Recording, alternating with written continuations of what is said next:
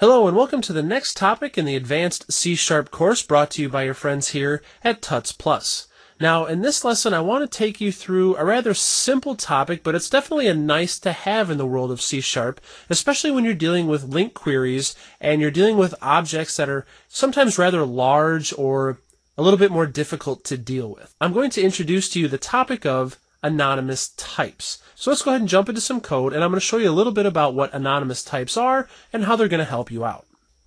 So as you can see here, we're back in Visual Studio, and I've created a basic console application, and I've created a person class like we've dealt with so many times before. It's got a number of properties, first name, last name, age, and a couple filler properties, just so I could bulk this class up a little bit to show you how anonymous types are really going to help you. Then I've created a very basic list of the person types called people, and I have a John and Jane Doe, a Billy and Sally Johnson, and then a Rupert last name. So what I'd like to do is I'd like to write a LINQ query that's going to pull out a few people from this list and output them to the console. So what I'm going to do is I'm going to create a var result, and I'm going to write a simple LINQ query that we've covered in a previous topic. And if you're unfamiliar with LINQ, definitely go back and take a look at the last lesson on LINQ. So I'm going to say from P in people, I want to select where P dot last name is equal to Doe. So I'm going to pull out everybody that's within the Doe family, and I'm going to select that person, and I'm going to put them into my result collection. And then I want to loop through them, var P in result, and I'm just going to do a simple console write line, P dot first name, and I'm going to concatenate a space and then throw on the last name there as well. So I'm going to save that, Control F5. So this really shouldn't be anything new to you if you watched the LINQ lesson or if you're familiar with how LINQ works. We've been given John Doe and Jane Doe. So now I want to be able to tweak this a little bit, because if you noticed when I went through and did the console write line, when I hit the P dot and I got the IntelliSense, I was given it's still not a very long list, but as you can see, there's a lot of fluff in here. So there is age, which is, it's in there, but I don't really care about it. And then I have first name and last name. And then I've got these other properties in here and these other methods. And there's a lot of things going on in here that I really don't care about for the purposes of my code that I'm trying to write right now. So it would be kind of nice if I could just trim all that excess stuff out and just be left with the meat or the interesting data or only the things that I'm concerned about. Well, that's where anonymous types come in, and that's going to allow me to whittle down my result set even a little bit more. So I'm just going to undo my change here, so we're back to first name, last name, Control F5. Okay, we still work. So now what I would like to do is in my result query, in my LINQ query here, I want to trim down this object, this P, into something a little bit smaller that I can work with and still be able to get my code to a point where it's going to execute the way that I need it to. And the way that we're going to do that is we're going to select an anonymous type out of this result or out of this particular P or person class. And the way you do that is very similar to how you would create any sort of instances of any other types that you deal with, is you start with the new keyword. So I'm going to say new, but because this is an anonymous type, there's no name, there's no class, there's no type that I specify here to say what type of a new object this is going to be. And I chose the word object there for a reason, because behind the scenes, all the compiler cares about is that it's going to create another object for me on the fly that's going to inherit from the object class, just like everything else does within the C# language and the .NET framework.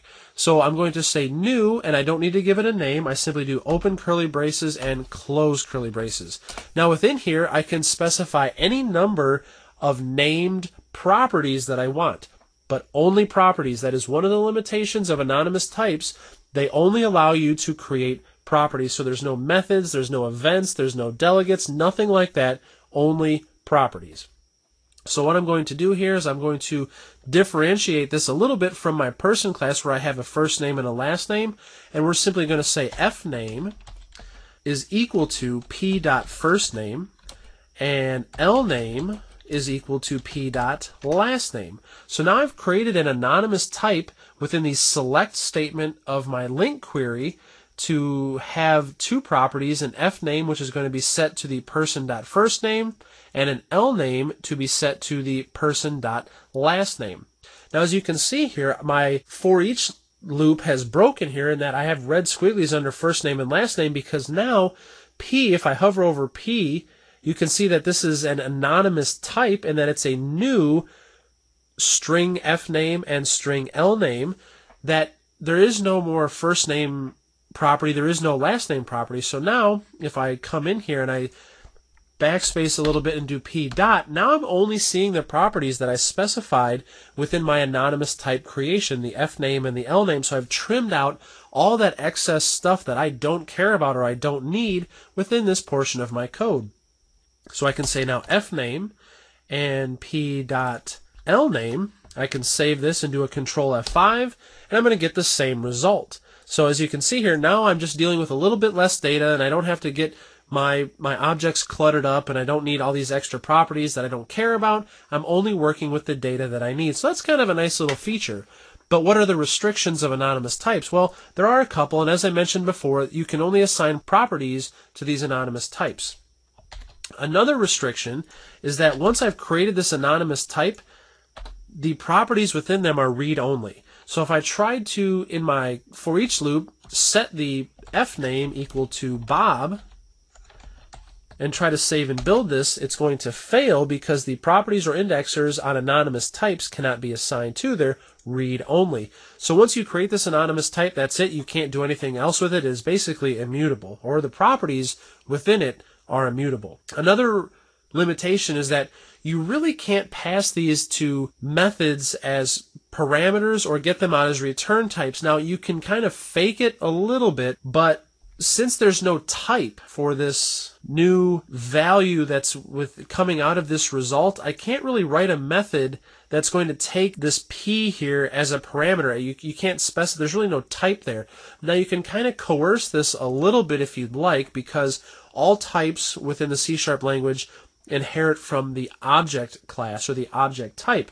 So if you really wanted to, you could create a new object and call it obj, and you could set it equal to, and you can explicitly cast a P to an object. You could do something like this, and that'll work, and it'll save, and you can build it, and that's fine. But basically at this point now, you've lost any sort of knowledge of what the properties on that anonymous type are, so they're gone, because objects at its very base don't know what those are, and when you start to cast in that direction, you lose that. So yeah, you could cast that and pass that object to another method as an object, or pass it out as a return type as an object, but that gets a little confusing and you don't always remember what the types are and what are you supposed to cast it out of as. You can't, once it's become an object, I don't know what type this P is. I can't explicitly cast to an anonymous type. So things get a little hairy in there.